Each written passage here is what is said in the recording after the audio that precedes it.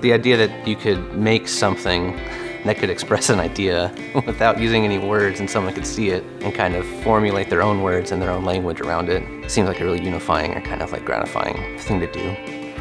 Literally from food that I've ordered, and with the pandemic there's a lot more.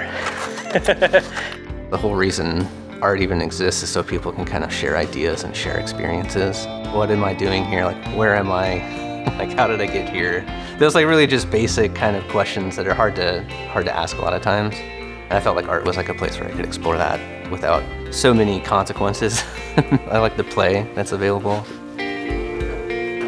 There's a lot of stuff in life that doesn't make sense, and maybe sometimes the best thing you can do is laugh and try to make some acceptance of it.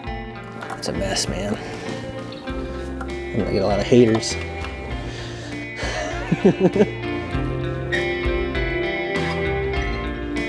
We use art to put our lives in perspective.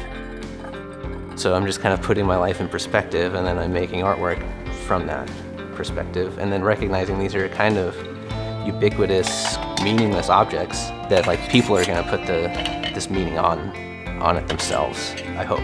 You know, you can't always expect that.